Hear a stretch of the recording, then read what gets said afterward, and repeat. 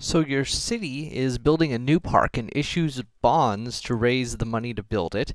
You obtain a $1,000 bond that pays 5% interest annually that matures in 5 years. So how much interest will you earn? So notice that this interest rate is given as an annual rate, which means every year we earn 5%. So every year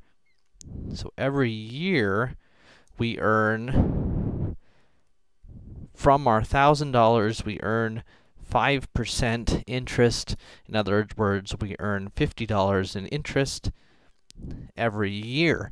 And so over the 5 years, we're going to earn $50 each year times 5 years. We're going to earn $250 in interest altogether. So notice, in this case, we're talking about simple interest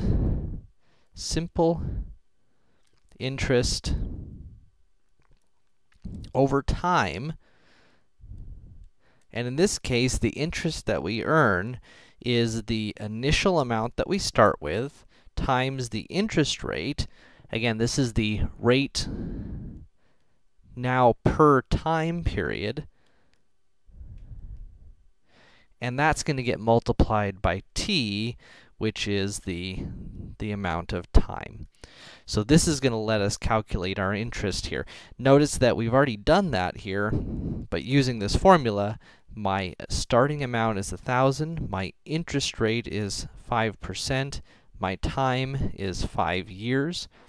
Notice this is interest per year. This is years, so they match in time intervals. And if we multiply that out, we get our $250 in interest. Now, what that means in terms of this bond is that we loaned the city $1,000. Each of those 5 years, they sent us $50 in interest. And then when the bond matures in 5 years, they'll send us back our original $1,000 as well. So at the end of 5 years, we will have our original $1,000 plus the $250 in interest.